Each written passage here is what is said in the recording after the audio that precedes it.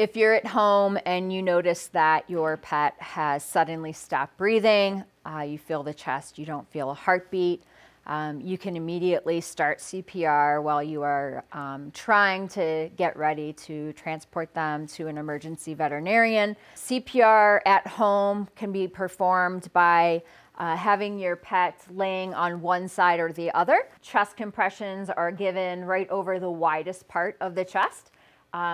One hand over the other, similar to how CPR is performed in people. So ideally you want to have two people, one person doing chest compressions, the other one giving breaths.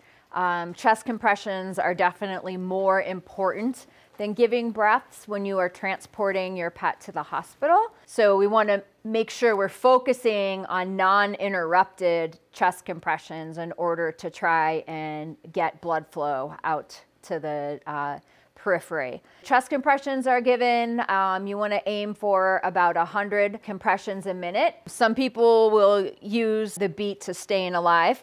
It'll give you that same like 100 beats per minute. When pets are here, we'll have a breathing tube in them, but at home, when you don't obviously have that luxury, in order to give them a breath, you can actually do what we call mouth to snout. So you're going to close their mouth, you're going to place your mouth over their nose and mouth like this, and give a deep breath in.